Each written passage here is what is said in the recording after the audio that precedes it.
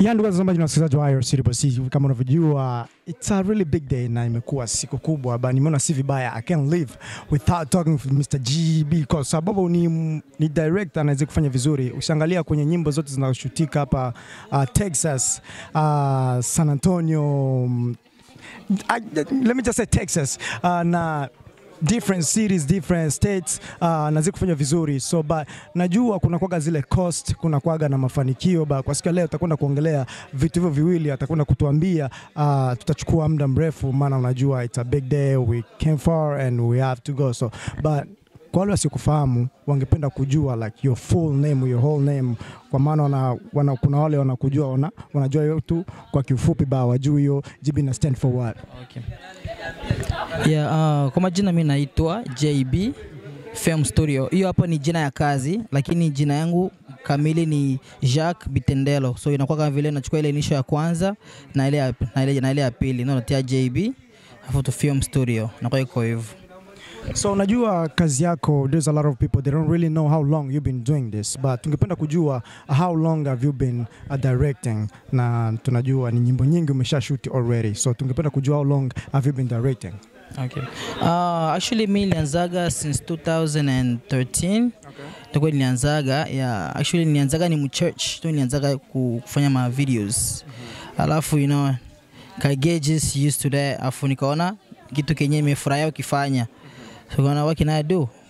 Why not just, study more about filming, nikaanza fuatilia, nikaanza kustudy kwa masomo kwanza ya vile, afu nikafika kipindi paka nikapenda hiyo kazi, na ndio nikaanza hivyo na hivyo mpaka hapo kwenye niko leo. Sema kwa kifupi ni hivyo.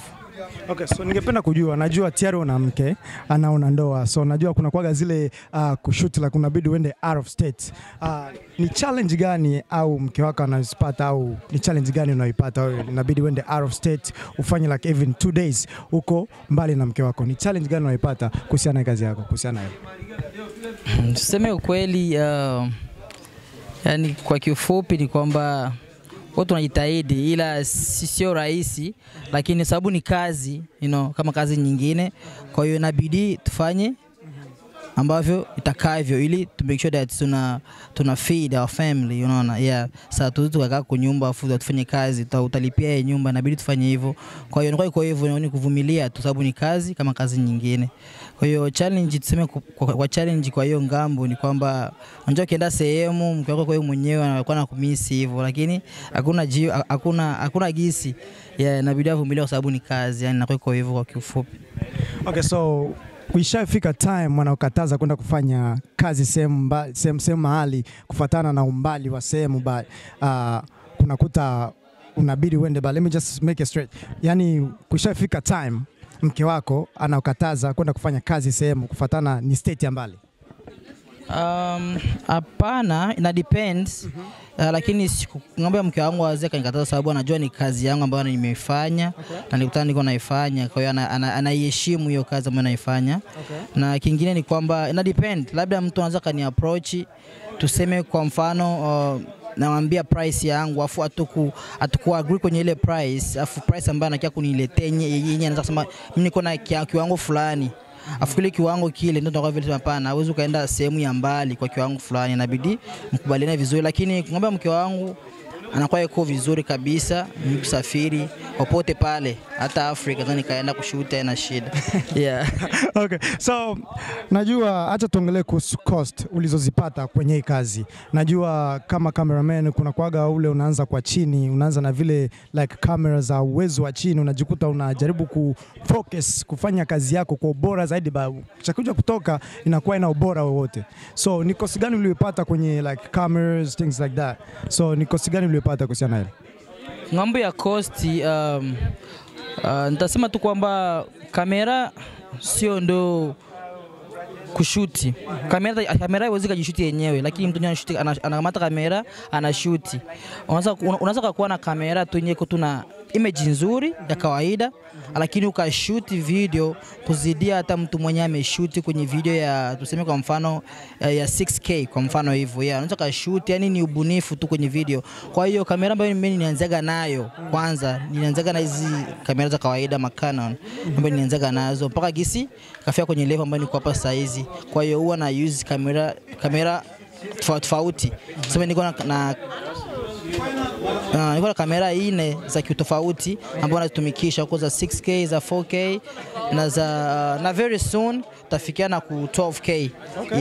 So ni hivyo tuseme kwa kifupi. So tuzungumzie kuhusu mafanikio nayo. Najua umesema umeanza itibi na wala, naweza nikahesabu inaweza kuwa maybe 5 years or 4 years now unaifanya hii kazi. So ni mafanikio gani umeshayapata kwenye kazi? Mafanikio ni tunashukuru Mungu, mafanikio ni mengi. Mafanikio ni mengi kwa mmoja kufanya kazi. Pia kuna zile nataka losses zinakuwa emo, lakini kwenye hizo losses tunashukuru Mungu kwa kila jambo. Hiyo mafanikio inakuwa iko kawaida tuseme, na iko vizuri sababu ni kazi ambayo mimi naitumika. Kwa hiyo ndio kwa maana mtu aweze kastiki kwenye kazi ambayo haimlipi vizuri, atastiki kwenye kazi ambayo inamlipa vizuri, na pia hii kitu nakifanya sababu nakipenda kukifanya, ndio maana na continue. Tuseme it's not all about the money, but nafanya kazi sababu nimeipenda na kuifurahia, ndio maana na continue kuifanya. Sometimes huwa tunakuwa tuna get so many challenges kwenye hiyo ngambo, ila tuna move forward sababu ni kazi ambayo tunafurahia kuifanya. So for the last word, neno la mwisho kwa wale wa beginner wanaanza kushuti, kwa sababu nyinyi ni watu tayari mmeshatangulia, na wale wa beginner waga wanapenda kujua kwa wale watu ambao wameshatangulia. Inafika time kwa kupenda wao wajue kwa wale watu wameshatangulia. Wale watu wameshatangulia wanakuwa kama vile wanawalipisha kupenda kuwafundisha kazi. So kwa upande wako imesimamaje? Ukipenda kufundisha mtu kazi, kuna sheria gani na una sheria gani unazozipangilia kwa mtu kumfundisha kazi? Ina depend. Unajua mtu anaweza kukuya tuseme kama ni mtu mwenyewe kingali na zero. Yani tuseme like ndo anataka nimfunze kuanzia from zero, Sasa hiyo inakuwa iko na challenge mingi sana kwa sababu sorry. Naweza kumfundisha mtu kushoot, lakini sasa je, huyo mtu anafanya kile kitu anakifurahia kufanya ama anakipenda? Yani tuseme kufundisha mtu from 0 to 100 inakuwa vigumu sana. Je, kufundisha umoja kuzana kushoot alikuwa anajua, lakini wakati anapenda ajue vigezo ambazo anataka akavifanya ili na yeye afanikiwe kwenye ngambo ya production. Nikamuonyesha kwa hiyo ni fulani ni kitu ambacho kiko very simple kusana na hiyo, lakini kama ni mtu mwenye anaanza from zero, inabidi yani tuko naye in contact, yani tuko pamoja kwa nimfundishe hiki kitu, sababu niseme ni hivyo tu. So swali lingine la mwisho, najua ni kitu gani na ni kwa nini watu wa Texas hawapende kutafuta mwingine director wa out of state au director mwingine tofauti, wanakuwa tu wanaelekea tu kwako straight? Unajua mtu hawezi kufuata kama kufurahia kile kitu anakifanya. Anakufuata kwa sababu anaona huyu jamaa anafaa vizuri sana kwenye ngambo ya video, acha ni approach. Unaona mtu anani approach vipi, yani niona video fulani nimependa sana na mimi nataka nifanizie video. Nasema okay, fresh tunakubaliana na tunafanya kitu. Yani ni kazi yangu, ndio maana nitambulisha na kupush wengine watu kunifuata kwa sababu ya kazi yangu mimi nafanya. So najua today was a big day, but najua siku ilianza vizuri na imeisha vizuri. Kwa upande wako siku imeendaje kama wewe shooter au ulialikwa na Brother Godfrey? Mimi nitakuwa namshukuru Brother Godfrey kwa sababu ni mtu ambaye nilianza naye from the beginning, from zero tuseme mpaka gisi amefikia pale kwenye eko. Namshukuru sana, na pia namshukuru Mungu, kwa sababu bila Mungu labda angenifikia mimi, lakini ni big challenge ambayo tumepitia sana kwenye ngambo ya production, ila tunashukuru Mungu kwa kila jambo. Na very soon ataachia nani yake, ataachia ngoma yake, itatoka kesho, thank you. So Kwa hivyo.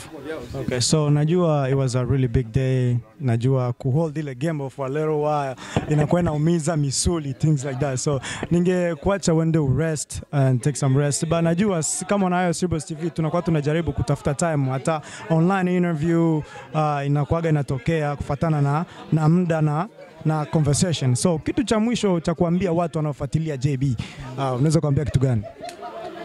Kenta waambia tu ni kwamba wazidi kunifuatilia, kazi nyingi zinakuja. Sana sana hii 2022 tunaingia itakuwa ni big year, yani watu yani let's just say stay tuned kwa vitu vizuri vitakuja hapo. Na kingine ni kwamba waendelee kufuatilia, pia nakuwa na YouTube channel, unaweza kufuatilia kwenye YouTube channel, na pia kuna kazi nyingi ambazo nakuwa na post sana pia kwenye Facebook, YouTube channel na kwenye media mbalimbali, Instagram. Usually Instagram na use JB_film_studio. Wakinienda kule tanipata.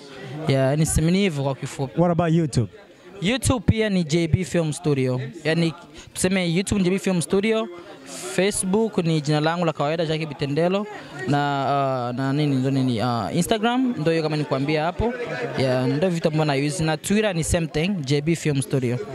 So let me just say thanks for your time. Najua it was a really big day na tumemaliza, imeanza vizuri na imeisha vizuri, but let me just let you take some rest, but tutatafuta time ili tupange mambo mengine. Sawa, sana shida pamoja sana. Okay. Asante sana.